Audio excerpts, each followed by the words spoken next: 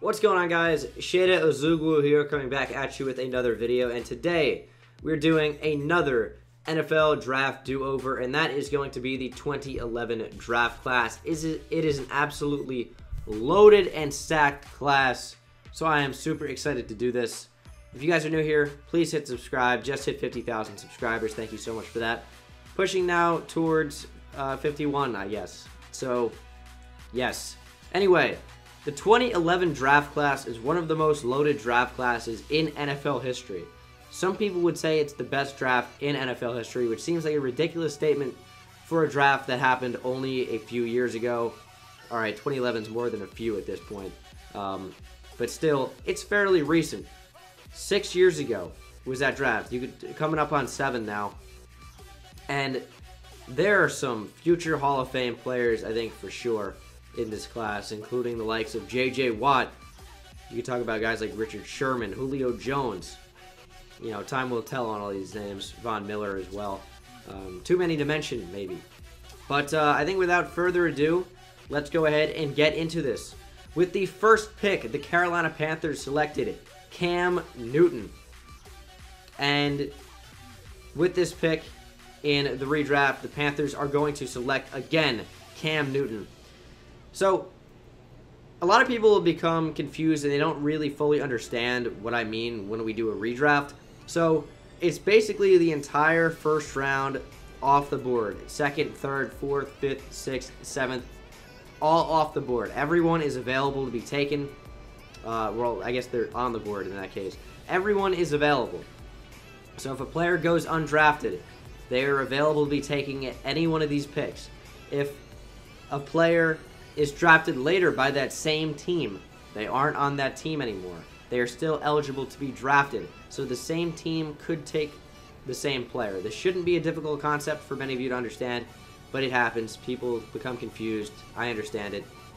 This is how it is. Panthers are going to keep their pick the same. I think there are so many good players on this board in this draft class that it's hard to go with Cam Newton, who I don't think is the same caliber of player as a J.J. Watt, as a Von Miller, necessarily. But he is an MVP quarterback. He's been solid. Quarterback is such a tough position to get, just a stud in the NFL. And even though I don't think Cam Newton is at that next top tier level, he's still a very good player. He's won an MVP. He's been to the Super Bowl. Cam Newton stays the #1 pick. With the second pick, the Denver Broncos would select Von Miller. And in this pick in the redraft, the Broncos are going to select, again, Von Miller out of Texas A&M. Cam Newton went to Auburn and also Blinn College, junior college, I think in Texas, and also Florida. I forgot to mention that, which I'm fairly certain that I did. I wanted to name these colleges. Von Miller out of Texas A&M. Very, very solid player. Obviously, he's wreaked havoc for the Broncos on the defensive line these past couple of years as like their edge rusher, their main edge rusher, one of the best in the NFL.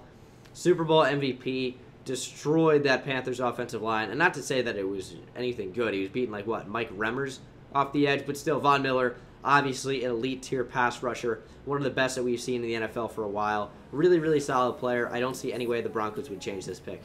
With the third pick, though, the Buffalo Bills would select Marcell Dareus, however you'd like to say it, out of Alabama, defensive lineman, who they've recently traded to the Jacksonville Jaguars. And with this pick in the draft do-over, the Buffalo Bills select J.J. Watt. They do indeed mix it up. Arguably the best player we've seen in this draft class. You could certainly make that argument. I think he definitely is the best player in this draft class. But I just didn't see the Broncos changing their pick when they had such an elite player coming off the edge. And same thing with the Panthers with the quarterback and kind of the staple of their franchise. But J.J. Watt is as good or better than any of those guys. He's a multiple-time Defensive Player of the Year, multiple-time 20-plus sack guy. J.J. Watt has been arguably the most dominant NFL player we've seen in the NFL over the last decade since he was drafted in 2011. He's been absolutely unreal. So good. The Bills get themselves just an amazing player that can play on the interior, can play on the outside, either in a 4-3 or a 3-4. Extremely versatile. And he's so good. And not to say that Marcell Dareus is not, but he's no J.J. Watt. With the fourth pick, the Cincinnati Bengals would select A.J. Green, a receiver out of Georgia.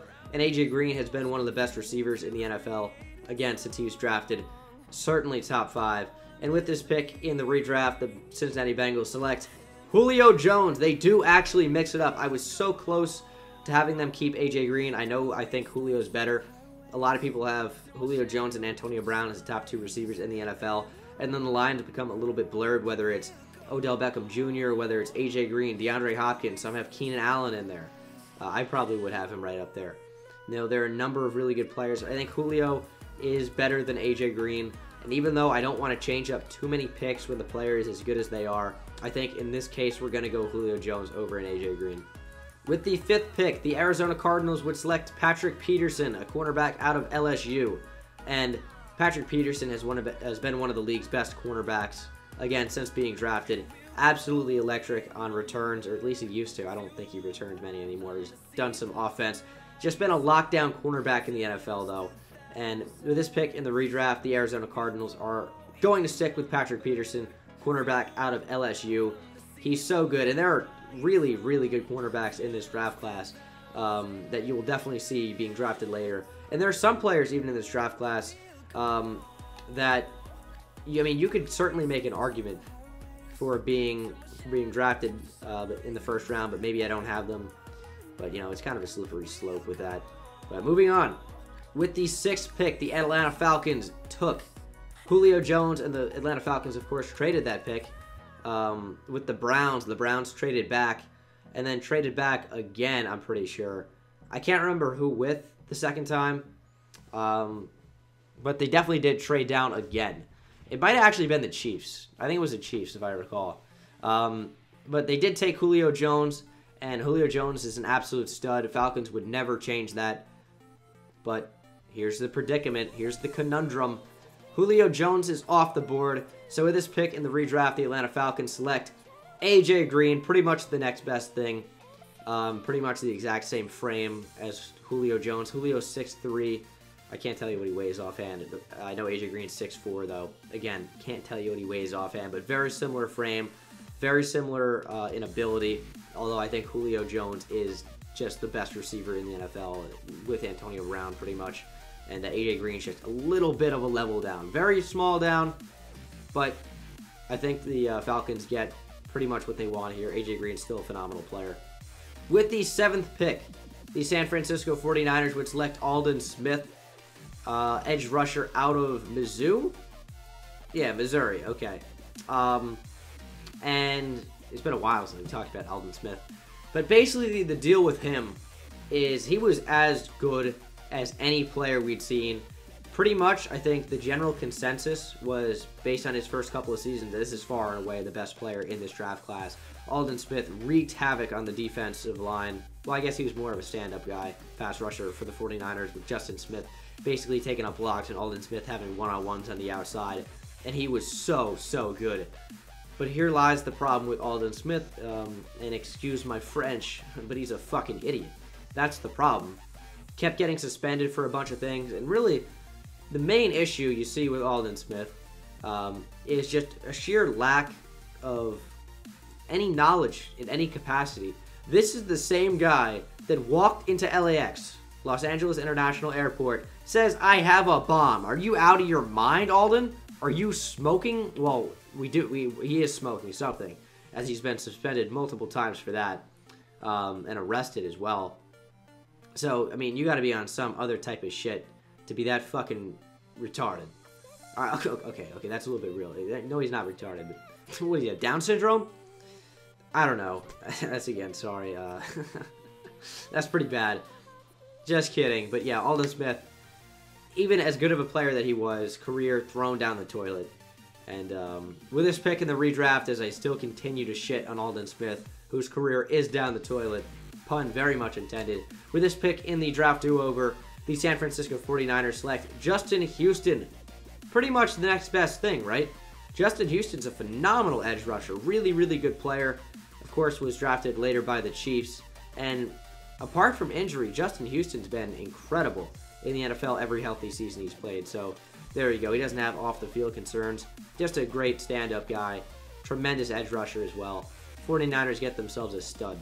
With the 8th pick in the draft, the Tennessee Titans would select Jake Locker, quarterback out of Washington. And, I mean, you guys don't need me to tell you that Jake Locker is an absolute bust. So bad.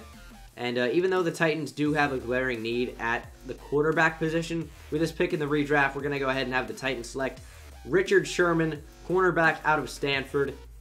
Great player. Another one of those players that you're like, this is definitely one of the top 5 players in this draft class, you know, regardless of draft position in this redraft.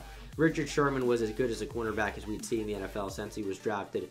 Was so good for the Seahawks in terms of just tremendous zone coverage and being a real ball hawk, getting interceptions, and really locking down that side of the field. Tremendous corner. Titans didn't exactly have a glaring hole at the cornerback position, but they could definitely use an upgrade.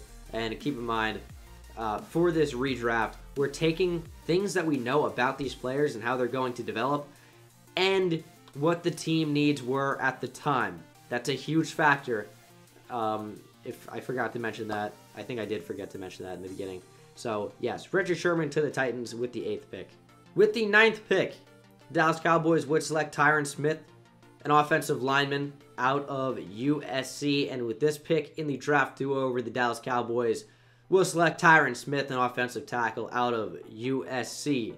Tyron Smith, again, you keep talking about the best players at their position, and the best players in the NFL. And Tyron Smith has been exactly that at left tackle for the Cowboys. Top 5 left tackle in the NFL for sure. His play has diminished over the past 1 or 2 years because of injury. He's still a fantastic player, and I think along with Joe Thomas, it's been like 1A and 1B in terms of best tackle in the NFL over the past couple years. Really like Tyron Smith, even though I'm a Giants fan and he plays for the Cowboys. Really, really good player, and you got to respect it on the field. He's just tremendous. Rounding out the top 10, we have the Jacksonville Jaguars selecting the Blaine Gabbert, quarterback out of Mizzou. Blaine Gabbert hasn't exactly been an elite level quarterback, hasn't exactly been a top 10 pick type of a player, right? So with this pick in the redraft, we're going to have the Jacksonville Jaguars select Tyrod Taylor, quarterback out of Virginia Tech. That took me a minute there. I totally forgot where he went. I'm pretty sure it's Virginia Tech. Anyway, really, really poor player for the Ravens as a backup. But then he really took his career to the next level as soon as he became the starting quarterback in Buffalo, whether the Bills organization wants to admit it or not. Tyrod Taylor is a franchise-level quarterback. Really, really talented player. Has the arm talent, has the accuracy. Tyrod Taylor, I think, doesn't have the reps yet required. He doesn't have the number of attempts. But I think if you don't factor in number of attempts, which he's very close to being at the threshold required to be ranked all-time. I think he has a top 15 passer rating all-time at like 92.4, something like that. And I know passer rating is not everything, but it's certainly a factor. Tyrod Taylor's a really talented quarterback. Jags get themselves a developmental player who could eventually become what he is now. I think that's more than a good bargain at the number 10 pick. With the 11th pick, the Houston Texans would select J.J. Watt, defensive end out of Wisconsin. I think he's the best player in this draft class, but he went way earlier at pick number 3 to the Buffalo Bills. No longer on the board, so with this pick, the Houston Texans will end up taking Cameron Jordan.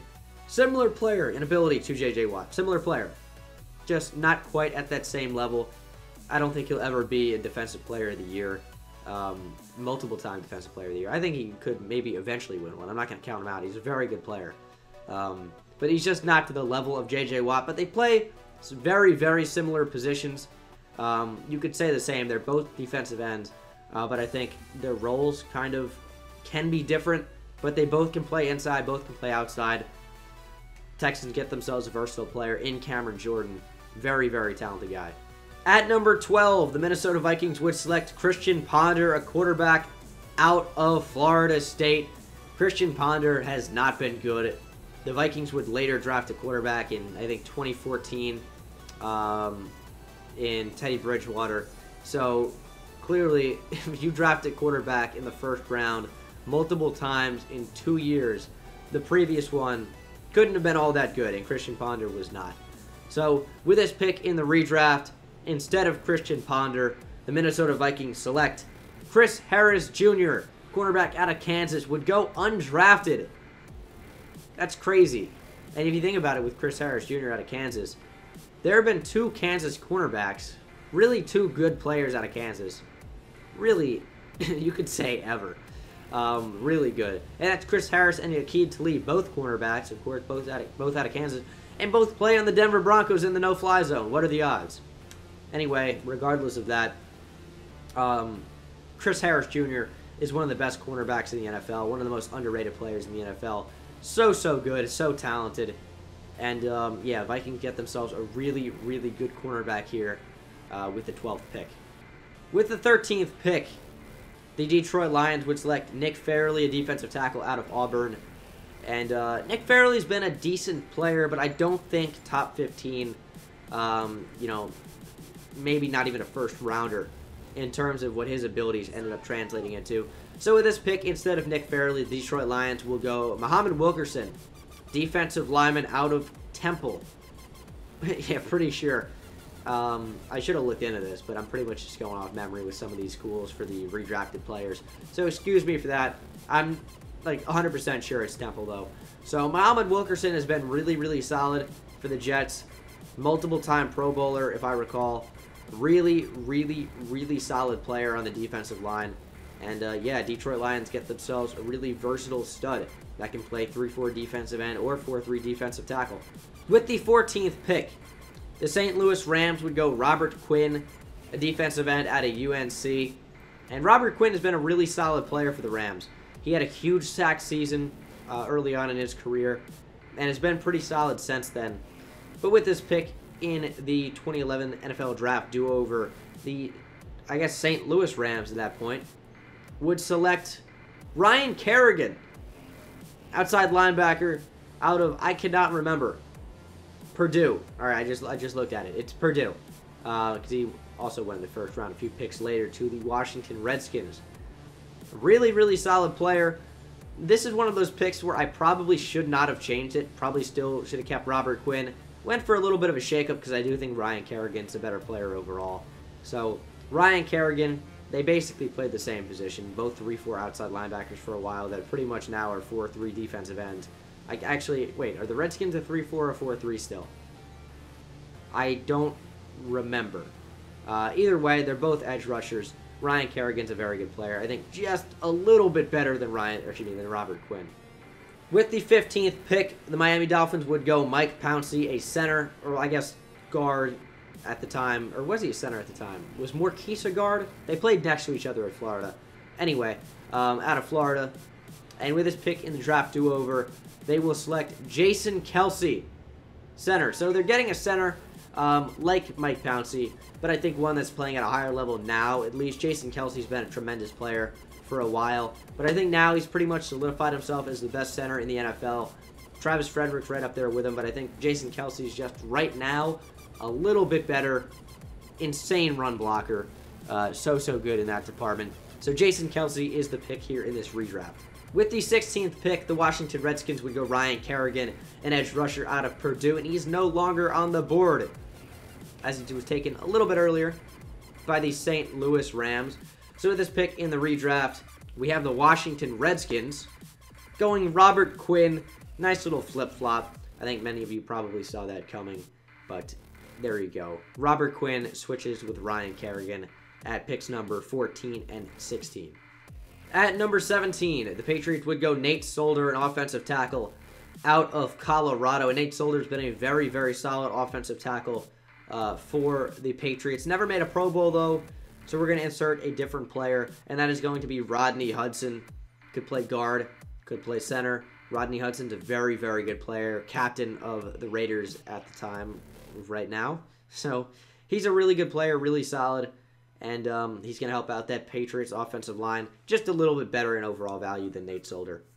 At pick number 18, the then San Diego Chargers would go Corey Liuget, a defensive tackle out of Illinois.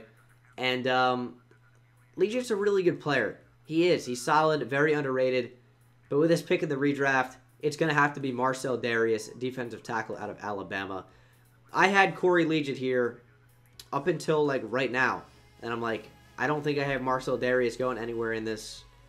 So just decided to flip-flop it right now. And I think Marcel Darius, Pro Bowl defensive tackle, has been super solid.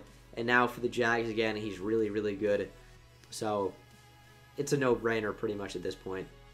At number 19, my favorite team, the New York Giants, would go Prince Amukamara, a cornerback out of Nebraska. And he's always been a pretty good overall player. I wouldn't go higher than pretty good with the Jags, with the Bears, with the Giants. He's fought through injuries his whole career. And I think the Giants probably regret taking him, as he's, so many other good players in this draft class that they could have had and probably would have rather had, as he's never even made a Pro Bowl. Certainly not with the Giants, as he's never made one. I just said that. So with this pick instead, the Giants are going to go KJ Wright. And I know, very interesting pick here. But the Giants have never really taken any linebackers with top picks. The last good linebacker the Giants have even had was Antonio Pierce, and they signed him. And the last one they drafted was maybe, I don't know, Pepper Johnson. Is that the last good one they drafted? I don't even know. And that was in the 90s or the 80s. And so that was quite a long time ago. Jerry Reese, since he became general manager in like 08, and he was like something else in 04 he came in, never really liked to take linebackers that high. So I think this is a more than fair pick. Works out. I would love the Giants to have an actually competent linebacker at the position. KJ Wright would be exactly that. With the 20th pick, the Tampa Bay Buccaneers would select Adrian Claiborne, defensive end out of Iowa. And, all right, apart from Adrian Claiborne's ridiculous 6-sack game this year, he's been a shitty player all time. He really has never been good. And he hasn't even played well this season. Just that one game where he's going up against the backup offensive tackle, the backup left tackle for the Cowboys, who I can't even remember his name at this point. I'll look it up after. You guys don't need to really tell me in the comments unless you'd like to, but I already know it. And I don't know why I can't remember it, but I cannot. Anyway, I just thought it would come to me just there. Adrian Claiborne is not really a good player. Certainly was not for the Buccaneers. So with this pick, instead, the Tampa Bay Bucs will select Pernell McPhee. I also think he went to Illinois. I'm not positive on that. I'm going to definitely look into that after this. But yeah, Pernell McPhee, really solid player, really solid edge rusher. Another player that's super underrated. I think he's better than Adrian Claiborne by a country mile. So he is the pick here at number 20. All right, Pernell McPhee went to Mississippi State. What am I, stupid? I don't know. With the 21st pick, though, the Browns, after trading down with the Falcons, after trading down with the Chiefs, would select Phil Taylor, a defensive lineman, basically a nose tackle out of Baylor. Never really evolved into a great player. They certainly regret taking him in the first round, as he's part of the reason, I guess, like not a major one, but he's part of the reason that the Browns still suck, is they haven't capitalized on many of their first-round picks over the last ever. So with this pick, instead of Phil Taylor, I have the Cleveland Browns selecting Corey Liuget, defensive lineman out of, we already saw him, out of Illinois. And, yeah, Corey Liuget's a solid player. Just, I don't know, a little bit better, I think we can all agree, than Phil Taylor, even though he isn't exactly a nose tackle. Solid player, underrated. Browns get themselves a pretty good player with this pick. With the 22nd pick, the Indianapolis Colts would go Anthony Costanzo, an offensive tackle out of BC. And instead of Anthony Costanzo, we're going to jump right into it. They are going to be taking Jurrell Casey. Yes, I can't believe Jurrell Casey fell all the way to 22 with the Colts. But the only reason he didn't go earlier is scheme fit. That's the only thing I can say. I think that Corey Liuget is more of a defensive tackle. And I think Jurrell Casey is more of a 3-4 defensive end. I know that's kind of a weird thing to say because they're very similar positions. But it's the same reason I didn't have Jurrell Casey going over Marcel Darius, even though I think Jurrell Casey is a better player. Same thing with Corey Liuget. And I know Corey Liuget has played a lot of 3-4 defensive end with the Chargers before they essentially moved to a 4-3. But all about scheme fit. I think Jurrell Casey fits the Colts better than he would have some of these other teams, even though I'm sure he could play 4-3 or even 3-4 defensive tackle. Really, really solid player. Love watching Jurrell Casey. Another super, super underrated player. Colts get an absolute steal here at number 22. At number 23, the Philadelphia Eagles would go Danny Watkins, a guard out of Baylor. That's a big swing and a miss for Philly. Danny Watkins, not solid, not great, not really that good of a player. And they do still need help on the offensive line, or at least they did at the time with Danny Watkins. But with this pick in the draft do-over, we're going to have them take Mike Pouncey, guard/center out of Florida. I think he can play both. Pro Bowl center, really solid player, and clearly much better than Danny Watkins. With the 24th pick in the 2011 NFL Draft, the New Orleans Saints would select Cameron Jordan, a defensive end out of Cal. Cam Jordan's no longer on the board. Sorry, he's not. Really, really talented player. You can't take him. He was already drafted. I was trying to think of where he went earlier, and I don't remember where I had him. I think I had him near the top 10. Houston Texans, maybe? That sounds about right. But with this pick in the draft do-over, I have the New Orleans Saints selecting Randall Cobb. Yes, Randall Cobb, wide receiver, really, really talented.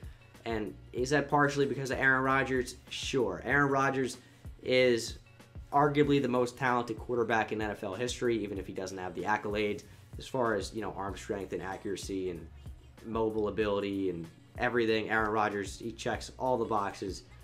And that makes Randall Cobb look maybe better than he is, but Randall Cobb's a great player.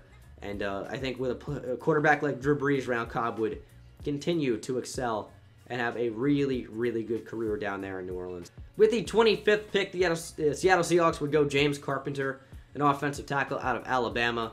He would later be moved to guard, and he's actually been a solid guard for the Jets, as well as the Seahawks. But with this pick, instead of James Carpenter, the Seattle Seahawks, I can't even speak English, and I'm not going to cut it out because, you guys, I'm flawed. You see it.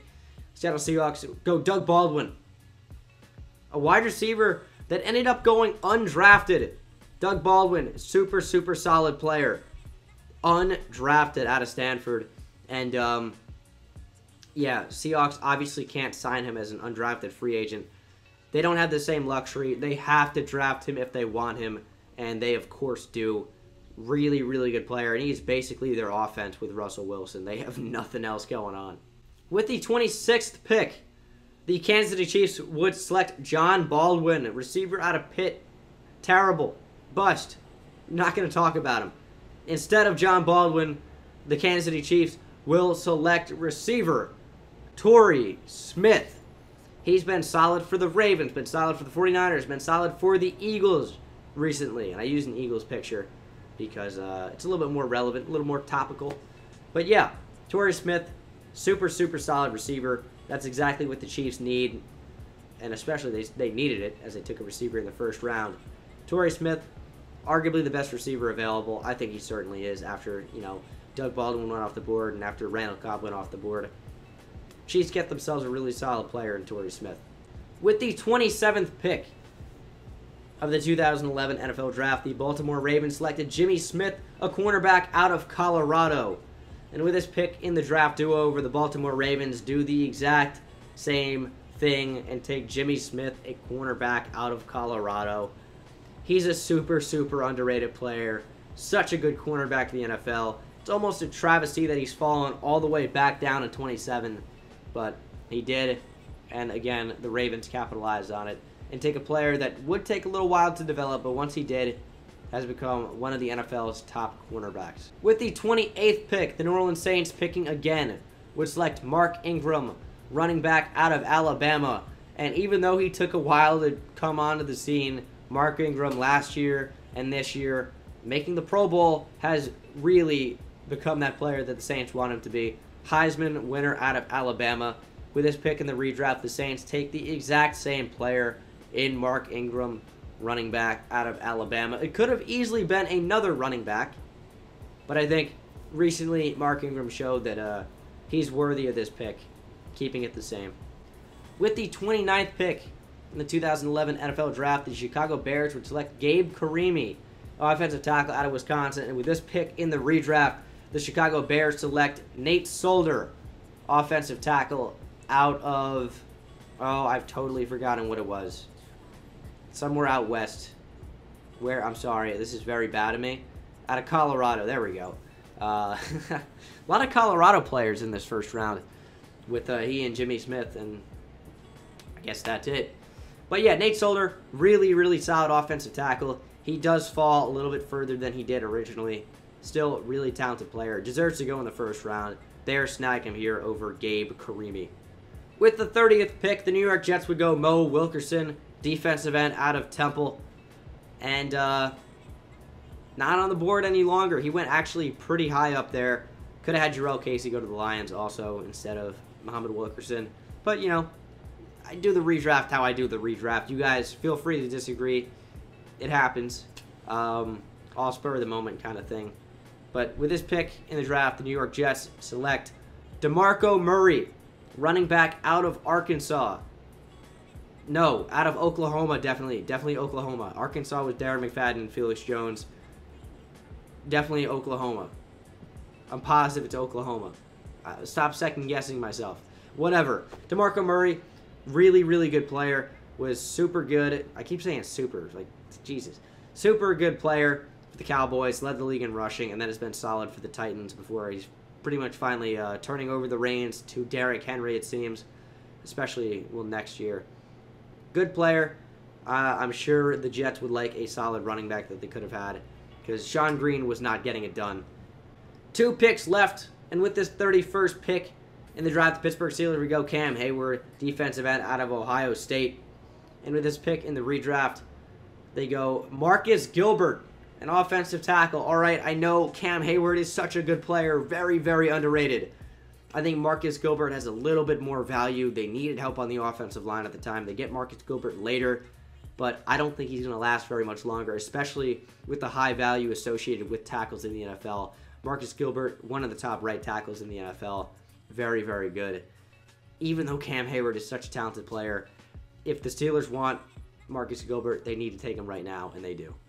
And with the final pick in the 2011 NFL Draft and Draft Do-Over, the Green Bay Packers selected Derek Sherrod, an offensive tackle out of Mississippi State. And with this pick in the Draft Do-Over, they select Kyle Rudolph, a tight end out of Notre Dame. Solid tight end, Pro Bowl tight end, coming back onto the scene with the quarterback this year. He's been very good. I'm not even sure if he made the Pro Bowl this year, but he certainly could have. I think he might have. Anyway, solid tight end. There's so many players in this draft class that just barely missed out on the first round, but you can't take everybody in the first round. You got guys like Cam Hayward, like Jabal Shurd. I mean, like Titus Young even. No, I'm kidding. But like, let's see, Orlando Franklin could have been, he was really solid for a while. Stefan Wisniewski was solid. I mean, there are such good players in this draft class, but you can't take them all in the first round. There were guys that were just such near misses that just missed out on the first round. But yeah, we're ending it with Kyle Rudolph. Thank you guys so much for watching. Hope you enjoyed. I was a little stammery in this video. I'm not sure why. I guess I don't really know the English language all that well. But hope you guys enjoyed it regardless. I think you did. It was really fun for me to do. I love doing these draft do-overs. If you guys have any other ideas, let me know down in the comment section below. Last couple of videos should be popping up on the screen. Maybe one will be a draft do-over. It's recommended for you. But thank you so much for watching. Hope you enjoyed, and I will see you in the next one. Take it easy. Shit don't run away.